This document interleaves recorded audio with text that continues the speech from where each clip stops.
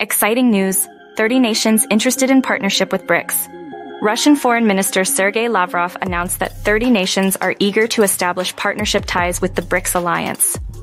This interest comes ahead of the upcoming BRICS summit in Kazan, Russia, next year.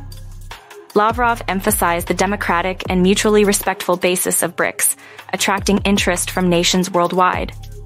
The alliance, comprising Brazil, Russia, India, China, and South Africa, is set to expand with the admission of new members. The theme for the upcoming BRICS summit is Strengthening Multilateralism for Equitable Global Development and Security. The event will feature over 200 economic, political, and public activities across various Russian cities.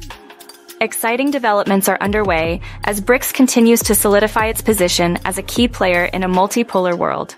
Stay tuned for more updates on the BRICS summit in Kazan next October.